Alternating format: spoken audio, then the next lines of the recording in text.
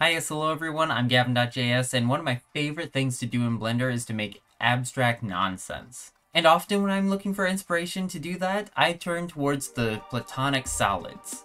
They're just really satisfying in simple shapes that I think have a lot of potential. You can use them for making crystals, you can make things that look really techy. There's just a lot of things that you can do with them. So I enjoy working with the geometry nodes, and in geometry nodes, there are a couple of Platonic Solids that you just don't have by default. Of the Platonic Solids, you can really only use cubes and icosahedrons. So if you want to work procedurally, it can be kind of tedious to get the rest of the solids in there, especially if you want to test out different solids to see what would look really good. I like to switch between using an icosahedron and a dodecahedron. They have a lot of similarities, and depending on the vibe, I could see either one working really well, so I like to test things. But in order to do that easily, I need things to be fully procedural, and there's no way to do that by default in Blender. Now, all of this said, there is a free add-on that comes with Blender called the Math Functions add-on, and honestly, it's really cool. It gives you access to a bunch of different surfaces, it gives you a bunch of different equations that you can use right out of the bat. You can make your own equations to generate just about any surface you want, and it can generate all of the solids, not just the Platonic solids. All of the truncations, all of the explosions, all of the rest of them. But, and this is a big deal in my opinion, just like creating anything in Blender, once you've created it and you click away, that's it. You've lost the ability to play with any of the basic parameters. But you can't just switch them out on the fly. Also, all of the topology is really weird. And I can't blame anybody for this. Like, it makes sense, and I'm sure for a lot of them there are reasons for this. In fact, there are really good reasons for this. If you just take a look at the dodecahedron, your basic dodecahedron, it has a quad and a triangle, which traditional wisdom says that's great. Don't have a pentagon. Don't have anything with any more sides than 4. And I agree with this rule. However, depending on what you're doing, you may or may not want to break this. In fact, you may or may not need to break this.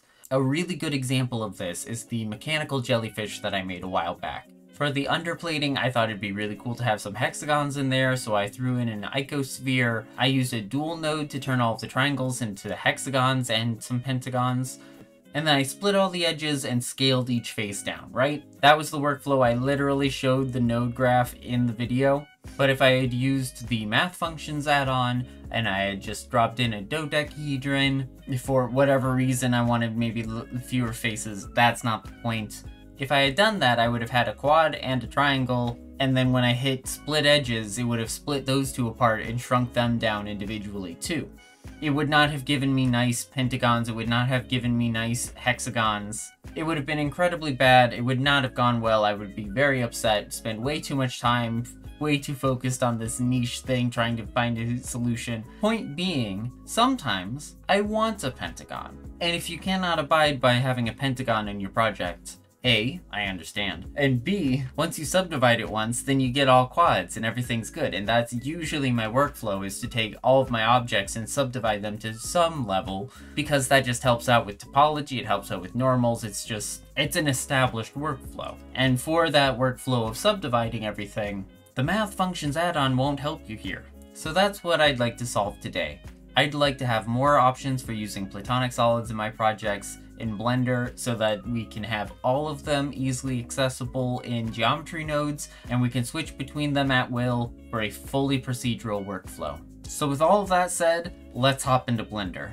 Alright, so just real quick, this is essentially what we're going to be aiming for. This is all of the logic that we need to be able to come over here to the modifiers tab, be able to change the solid that we have selected, and be able to switch through all of the basic Platonic solids. I've got a couple more settings here because this is a little bit more built out than I intend to get to today.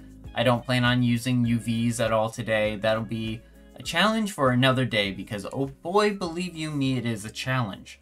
So to get going, let's just hide that object for now and let's create a plane. So if we just jump into edit mode, we can go ahead and select all of our vertices and hit delete. We don't need anything. We just need an empty mesh so that we have something to add some modifiers to. So jumping back up into object mode, let's go over to our modifiers panel and go down to geometry nodes. Let's hit new and bring them up here at the bottom of the screen. And for now, let's just delete our group input. We'll bring it back in a little bit, but for now we don't need it. So to get going, we're going to start off with a tetrahedron. And in order to make one of those, I tried a few different methods. And honestly, in geometry nodes with the limited primitives that we have available to us, the easiest way I found was to start with a cone. So let's wire our cone to the output so that we can see what we're doing, and I'm just going to change the number of vertices to 3. We'll come back to it in a moment because right now we need to center our centroid. The centroid is the point that's equidistant from all of our vertices, and I like to make sure that the origin is at the same spot. So what we need to do is shift our entire cone down a bit. So let's change our depth from 2 to 1 so that it's only 1 unit tall, and with a transform geometry node we can shift it down by 0.5.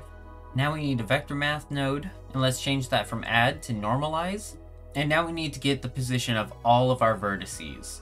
So to do that, let's get a position node, run that into our normalize node, then let's add a set position node so that we can feed our geometry into geometry and our normalized positions into the position. Now this is starting to look really good, but it looks a little too tall to me, and when we pull in the other set of solids that I already made, we can see that it's not quite lining up. And the reason for this is that the base wasn't quite wide enough, so when we normalized everything, the vectors weren't quite facing the right direction, so it didn't get set properly. And I'll save you the Pythagorean theorem and all of the math that I did to find this value. But essentially, in the radius bottom, we need to set it to this value so that everything lines up and all of our points are equidistant from the origin and all of our edges are the same length. So that's looking really good. Let's turn off our other solids so we don't get any Z fighting there. And that's our tetrahedron done. So let me just minimize all of this and clean it up just a little bit, because largely we don't need to look at any of that ever again. Let's just add a frame around that, give it a label. Honestly, that was the most complicated one. It's the farthest from anything that we have access to by default in Blender, and it takes the most computation. So what we can do is copy our position, normal, and set position nodes, and let's add a cube. Now obviously the cube sounds pretty straightforward because we already have access to that in geometry nodes, but I'm going to go ahead and run it through this normalize function because by default the edge lengths of a cube are set to 1, but not the radius or the distance of each vertex to the origin.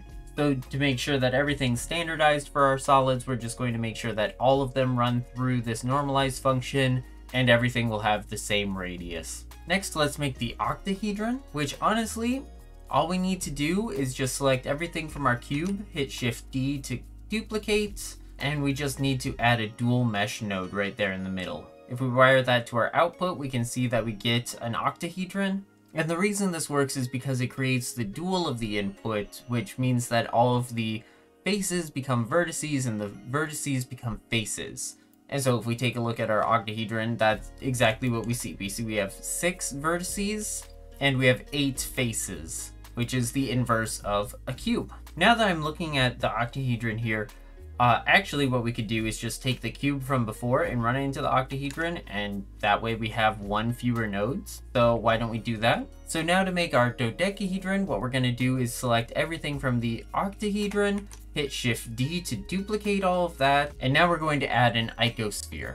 And if we run that into our dual mesh, and what we see is, yeah, we've got our dodecahedron, and that's because the dodecahedron is the dual of the icosphere. So it runs by the exact same logic as our octahedron. And by the same logic, in fact, we can just run our icosphere into our output and we've got the last Platonic solid. And this looks a little silly and I hate it, but also we don't need any additional logic. That's it. Now it will be important that I label this here in a moment because we have a few more steps before we're done, but those are our 5 Platonic solids. And I know that may seem a little silly to have gone through all of that work to make those when they're fairly straightforward.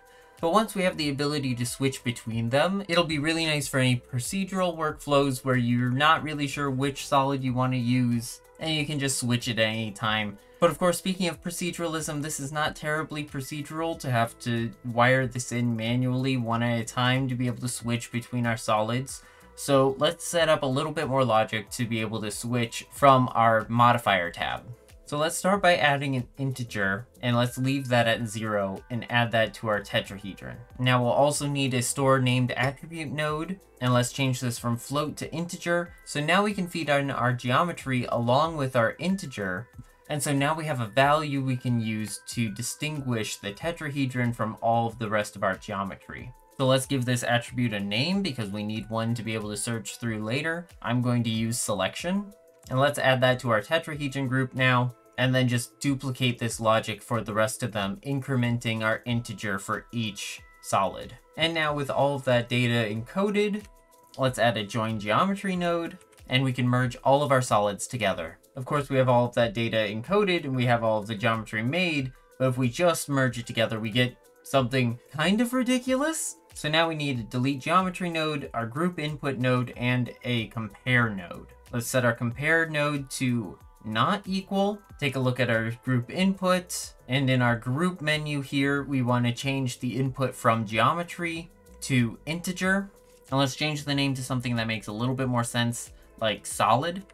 So now if we add a named attribute node, we can tell it to use the selection attribute and wire that attribute into the second input, and our solid into the first input, and then the result into delete geometry. So now we can see that we just have a tetrahedron, because our delete geometry node is deleting everything that isn't specified by our group input. Let me just clean this up a little bit too. And now we've got all of the logic set up so that over here in our modifiers panel, we can just click through these values all the way up to 4. If we go any higher than that, there's nothing because I don't have an upper limit set on this at the moment. And if we go below 0, there's nothing. But using this, we can click through all of our Platonic solids. Oh, and there is one more thing I'd like to do, and that's just right here at the end after we delete our geometry. What we're going to want to do is delete the attribute we created. So let's drop in a remove named attribute node and hit selection. And now that's it. The last thing we have to do is just select everything, hit Control G, and that'll of course move our group input over here to the side. So let's just move that back in where we want it. Let's just rename our group to Platonic Solids so we know what it is. And there we go. We now have a nice simple group that we can just increment through to get the different Platonic solids. We have access to all of them. So yeah, that is going to do it for today. Next time we'll look at UVing, because adding UVs to all of these procedural solids is not as straightforward as you would think. So we'll tackle that next time. But for now, that's going to be it. I hope you enjoyed, and thanks for watching, and I will see you all in the next one. Bye.